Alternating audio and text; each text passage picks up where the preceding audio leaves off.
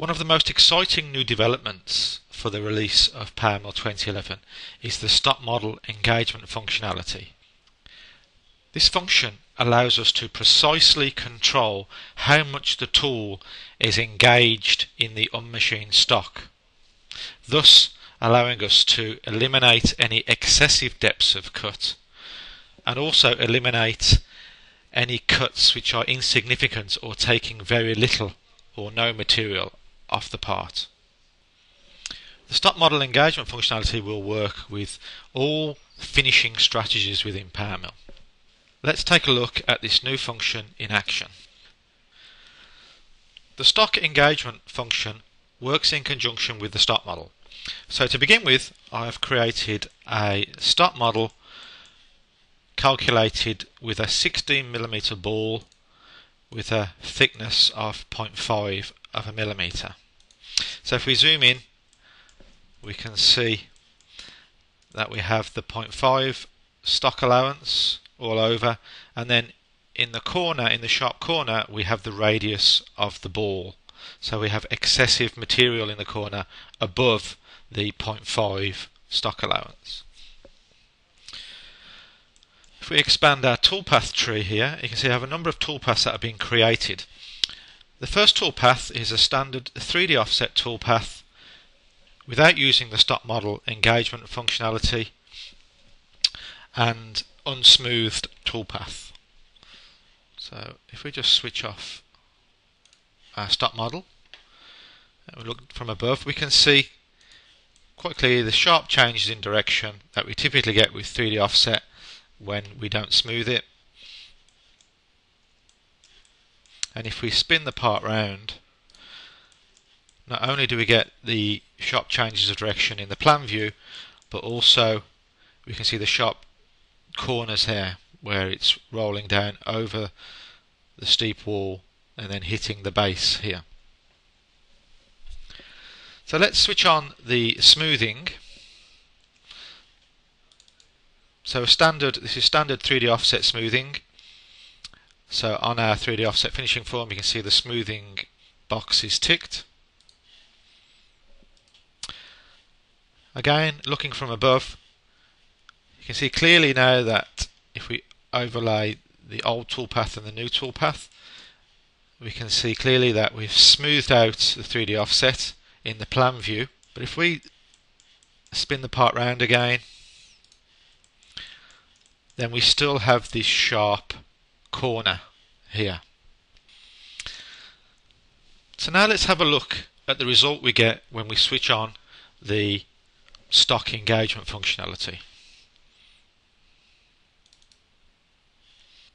Already we can see a huge difference in the toolpath in this region here. If we switch on the previous toolpath, you can see we had the tool diving into that sharp corner, taking an excessive cut.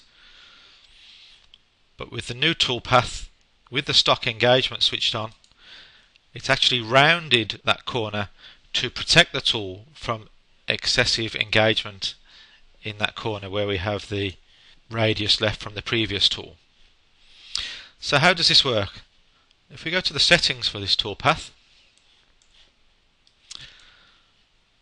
there's a new option called stock engagement,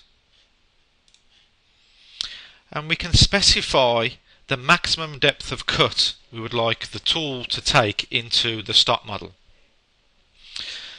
So I've set the value to 0.6.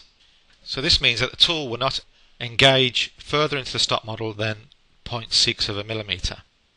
So effectively what we have here is a situation now where we can literally arc fit all finishing strategies using this technique.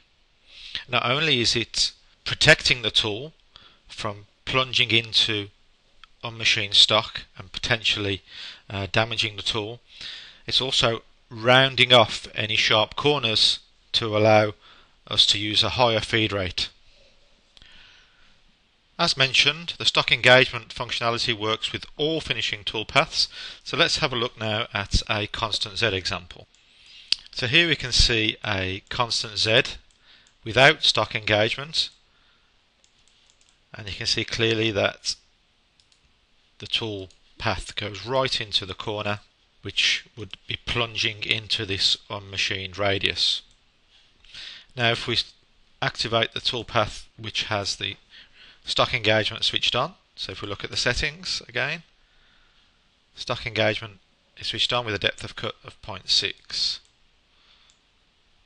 So you can see this time the very last pass has been moved outwards to prevent the tool from plunging into the material.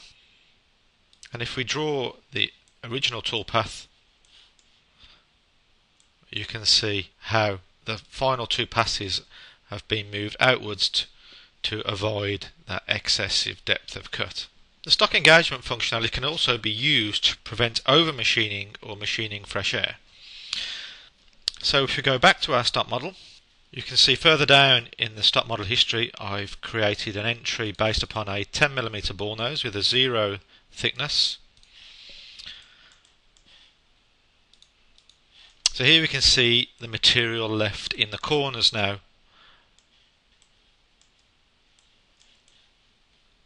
So now we're going to do a constant Z strategy with a 6mm ball, this time taking into consideration the stock engagement. So if we go to our stock engagement tab, we can see that this time we're reducing the depth of cut into the stock by 0.5, but we're also making sure that we only machine the stock. We're not using any type of boundary or limiting method for the toolpath.